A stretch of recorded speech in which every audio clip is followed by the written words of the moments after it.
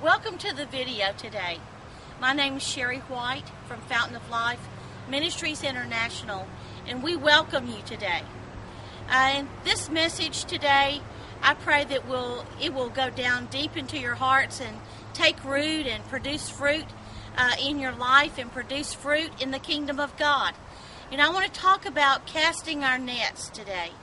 Casting our nets and bringing people into the kingdom of God. Not into our thing, not into our churches, not into our organization, but into the kingdom of God. In Matthew 13, starting in verse 47, it says that the kingdom of heaven is like a net that was let down into the lake. And you see this beautiful lake behind me today. It's a beautiful day. God made this day just for us, and we're going to be glad and rejoice in it.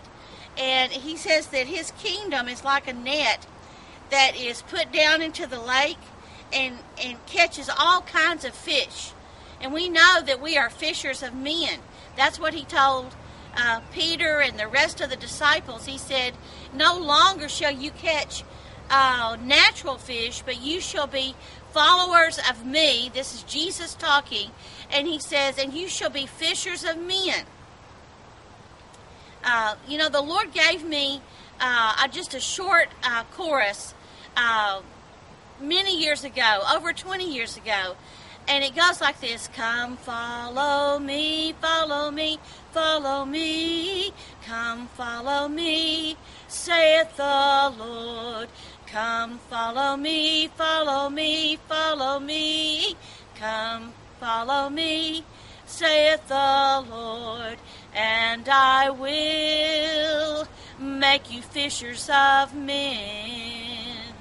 And that has just stuck in my heart, that we are to be fishers of men, that we are to put out the right kind of bait, and we are to draw them in with the love of God that's in our hearts, and the words on our mouth, the actions that we take, the behavior that we display, that we are to bring them into the kingdom of heaven. When it was full, the fishermen pulled it up onto the shore. Then they sat down and collected the good fish in baskets. This is how it will be at the end of the age. This is how it will be in the end days, and we are in the end days, that the fish will come and get into the net, and we will bring them on shore for the Lord. Can you say amen? I get excited. In 2 Timothy, I believe it's chapter 4, verse 5, it says, do the work of an evangelist. If you want to know what your calling is, if you want to know what your purpose is, part of that purpose is to bring people into the kingdom of God and to do the work of an evangelist. That's where it starts. Do you have a love for people? Do you have a love for the body of Christ? Do you have an unction on the inside of you that says, I want to see people come into the kingdom of God, to love God, to know God, and to be part of what He's doing? Do you have that kind of love in your heart today? In John 20:21, Jesus has just been resurrected from the dead, and His disciples decided to go back doing what they had always done, and that was to fish. And so Jesus stands on the shore, and He looks out across the lake, and He sees His disciples out there fishing. And He hollers at them, hey fellas, do you have any meat? Do you have any fish? And they say to Him, we have toiled all night.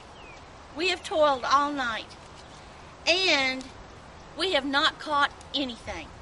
Let's put our eyes on that scripture, if you will. John 21.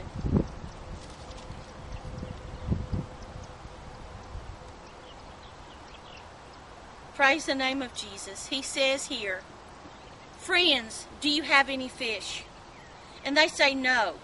They say, we have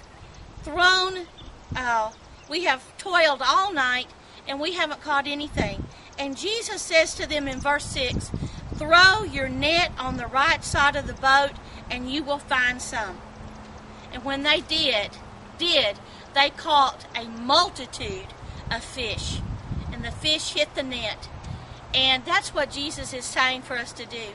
He is saying, I want you to compel them to jump into the net, to come into the kingdom of God, to be born again, to be part of the family of God.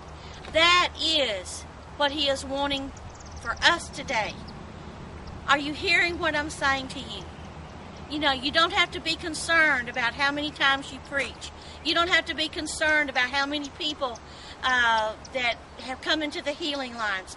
You don't have to be concerned about anything except compelling people to come into the kingdom of God. In Luke chapter 14, there was a big feast that was prepared. And lots of invitations went out to people. And no one came. And what Jesus said was, go into the highways and the byways and compel them to come into my house.